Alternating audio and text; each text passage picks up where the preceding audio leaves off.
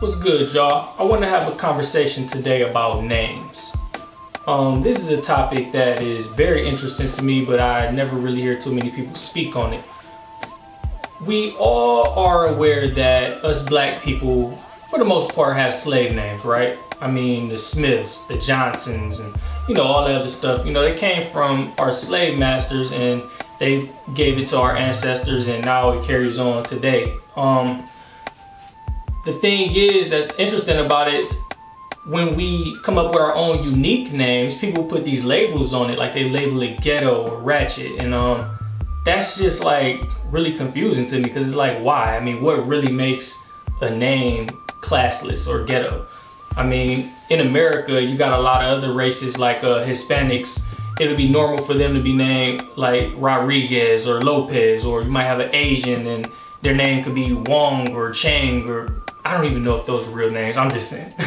But you get what I'm saying, you know what I'm saying? But when a black person comes with their own name, whatever it may be, like if it's not traditional white sounding, a lot of people say it's ghetto, or a lot of people say you're gonna make it harder for that child to get a job, which is very, very unfair. But I mean, that's crazy. But if you think about it, it doesn't even stop at just the names. It also goes to like the foods we eat. Like, we really don't know what foods are like African foods. I mean, some of us know, but a lot of us don't.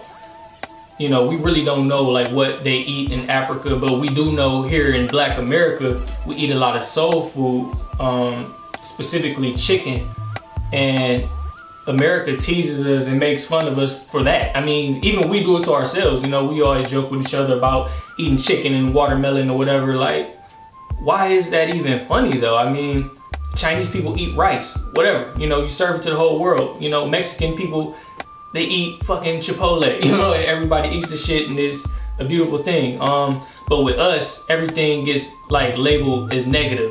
Black people eat chicken and watermelon. They make fun of it. They make it out to be some negative thing. My thing is, why is it that in America, every time something is considered black, it has to be negative? It has to be messed up in some type of way. That's just, I don't know, it's just a crazy thing I've been thinking about lately. But give me your thoughts on that.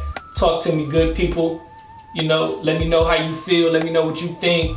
Is this accurate? Is it not? You know what I'm saying? Am I right? No, what? Let me know. All right, peace.